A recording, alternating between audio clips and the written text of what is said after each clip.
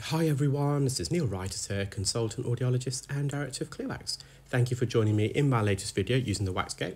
And here we have a patient with an extremely narrow ear canal with medially impacted soft sticky wax and keratin. It's in the latter third of the ear canal, what we call the pars interna. And I'm using our smallest size specular here, which has got a diameter of 3.5 millimeter. That's the internal diameter, and it's really useful for cases such as this. And what's also advantageous is because we've got this opening, as you can see, between 11 o'clock and almost 3 o'clock, and that allows for the instrument to be inserted via this slot. Otherwise the instrument will have to be inserted through the center of the speculum, which naturally would obscure the view because it will be in the line of sight of the camera.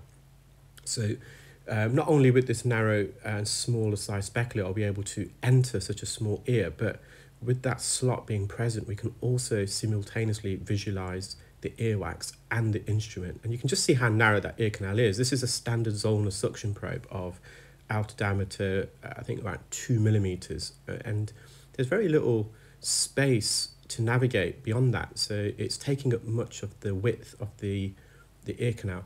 Now I've just inserted some medical grade olive oil spray just to help change the consistency, and I'm going to slowly bring this away. There's a lot of skin adhesions around the edge, so you can see I'm working on the anterior canal wall. This is the patient's left ear. So I'm just going to re-enter. I've just put some more drops in. Going to stretch, dilate, open the ear as much as we can. Now our normal size specular is 4.25 millimeter, and probably for the 90 or 95% of patients you'll be able to use that. We have got the larger size specular if required as well. So I'm just going to the base of the ear canal. And what's really good with the WAXscope in particular is, and also an endoscope, is your body posture. You're not having to lean forwards and crouch to look through the specular, which can sometimes be the case when you're using head-worn microscope. So it's kind of a head forwards position, that is. And so I'm sat upright in a natural position, so ergonomically it's good for my body posture.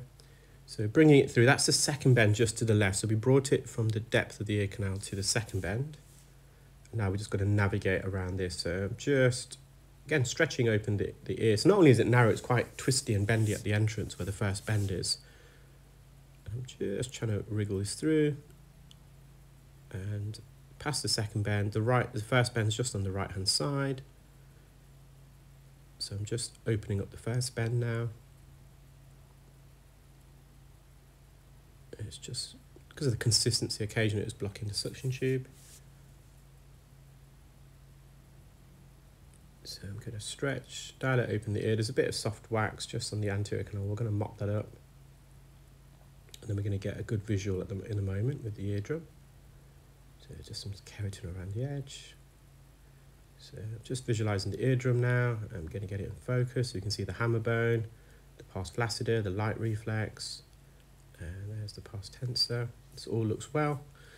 Well, I hope you enjoyed that video, guys. And if you are a clinical ear care specialist interested in the WAXscope, please do email info@clearwax.co.uk. Thank you, bye.